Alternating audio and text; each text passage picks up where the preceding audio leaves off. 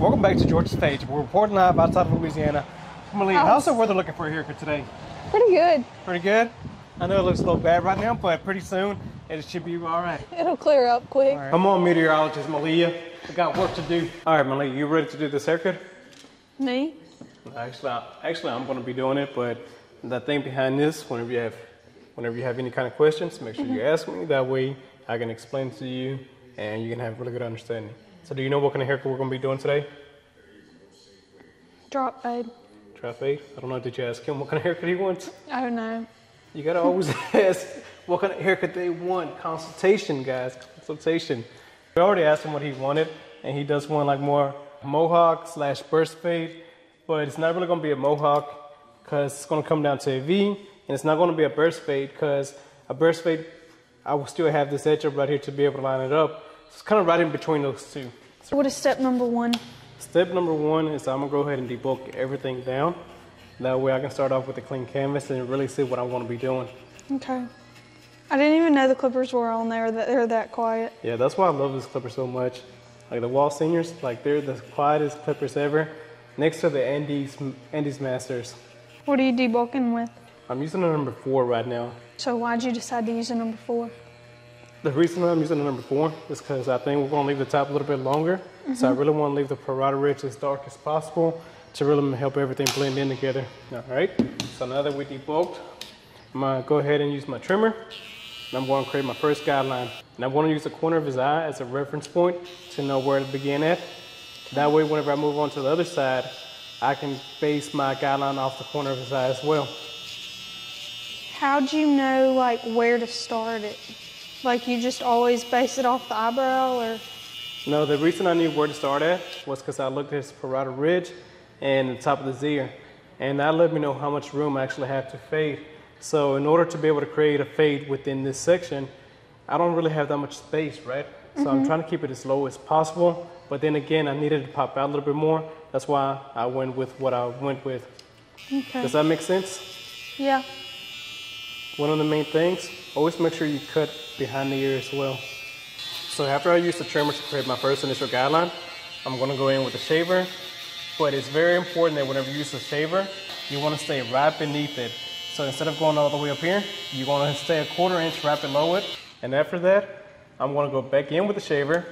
I'm going to start at that line that I created with the trimmer.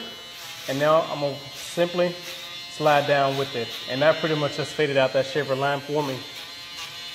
So now I don't even have to worry about it. So what are you doing next? And I'm going to go in with the 1.5 part with the lever open. And I'm going to create my next foundation line. And this is going to really help me understand where I want to stop with the fade. So at the beginning, I debulk, right? With the number 4. But now, like I said, his parotid ridge runs right in this area. I want to make sure I don't go past the parotid ridge to be able to get my square silhouette. So with the 1.5, I'm creating this line, and that's exactly where I want to be stopping that with the fade. So now we literally have this much room to be able to create a fade and create gradiency. Now we've got this whole bottom section faded out. Did that make sense? You're not lost? You know what we're doing? Yep. Okay, so now we got to fade out this line by the parotid ridge, right? Yes. And essentially we debulked everything with the number 4. So what should we use now? 2. Man, you're really getting that eye. But you know, but just in case you don't have that eye yet, we're going to play it safe and put a number 3 on here and see what that does. Okay. Literally going off the head. I'm not curving in. I'm going off the head. Okay. So that really didn't take out the line at all. So like Malia said over there, we're going to use the number 2. So with the number 2 now, lever open. Start trying to take out that line, and I think that's doing it.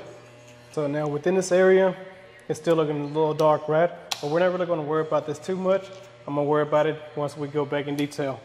Before I go back and detail this whole thing, because clearly we still have so many different imperfections, right? A lot of imperfections. But I'm not going to waste time trying to detail as I go. I'm going to move on to the next step, which would be what Malia. Line up. Huh? Line up. Yeah, they said a 1. It's like, no, try again. So we're going to go ahead and edge him up. I want to keep his hairline more natural. but at the same time clean up a lot of the little baby hairs he has within this area.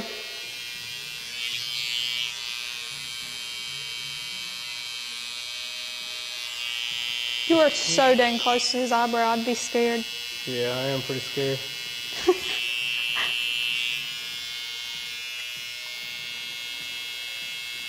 Now whenever it comes to the C cup, I'm definitely going to make that a little bit more defined and dig in a little bit more to really give them a nice crisp edge and make the fade pop out.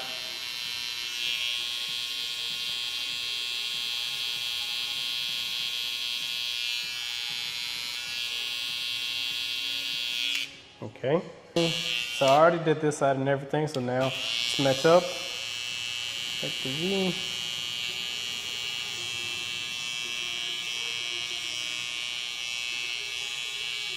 That's crazy, the difference between the side you're done with and the side you haven't detailed. Big time, man. This side before it was detailed, it looked like this. It's crazy. All right, so now that the top is cut and everything, what do we have left to do? Detail? Detail. And basically all I'm gonna be doing whenever I detail, literally I'm gonna go back through my same steps all over again. Beginning with my trimmer at the bottom, but this time instead of having flat, I'm really going to be tilting it out at a 90-degree angle and just going in between each individual hair. And then I'm going to switch on to my clippers and do the same thing, work my way up. And just like that, Malia, does that make sense? Yes. I know it was a lot of problem solving, right? But literally it's so many different problems that you got to solve constantly whenever you're fading. But once you learn how to figure out this problem, once you learn that equation for it, everything becomes so much easier. But what do you think about this haircut? I like it. I think it looks good. It's not supposed to get like really bad until like 1:30. It looks like is where we're gonna be like in the bad part, cause the wind's blowing so hard. Fine, Mom. Don't worry about us. We're fine.